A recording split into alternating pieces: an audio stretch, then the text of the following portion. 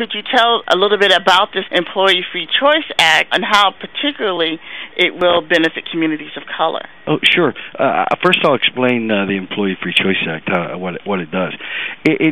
Right now, the current law, the employer decides what the procedure will be for us to get a union. The Employee Free Choice Act reverses that.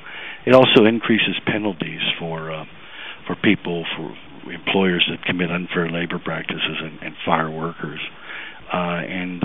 So that's basically what it does. Now, because collective bargaining emphasizes equal pay and fair treatment in the workplace, union membership can be particularly important for women, African Americans, and Latino workers, as well as white workers. Union workers earn about 30% more than their non-union counterparts. Same educational level, same industry. If you're a woman, you earn about 33% more than your non-union counterpart. If you're an African American, you earn about 37% more. If you're a Latino, you earn about 51% more. It also provides is you're more likely to have health care, and you're more likely to have a defined benefit pension. You're more likely to have short-term disability benefits. You're more likely to have paid vacation. So what it does is it takes low-wage jobs and it brings them up. The other thing that it does, and I think this is very, very important, I think, unions really engage people of color in the political process in a very sustained way. We train them in running election. We train them as candidates. We get behind them and elect them to public office. We're probably the only organization out there, one of the few, I shouldn't say the only one, but one of the few that really engage people of color in the political process in this structural and sustained way.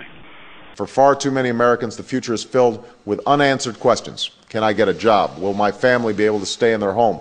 Will I be able to retire with dignity and see my children lead a better life? And these are the questions that we will answer affirmatively during the course of this administration. What you've just said, I think, really illustrates why we support the Employee Free Choice Act within the Compact for Racial Justice, because there are policies and practices that block access to people's livelihoods. It really counters what's being said by a lot of talking heads in the media that now that we have an African-American president, that we are post-racial. Dr. King said something very, very interesting.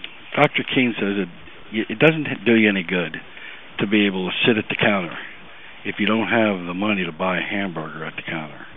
And what he was saying was that we really need to make sure that we narrow the income gap that really disadvantages African Americans.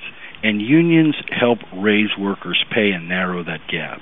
We still have a lot of work to do to address these things and strike a real blow against what I consider to be the most evil system on the face of the earth, and that's racial discrimination.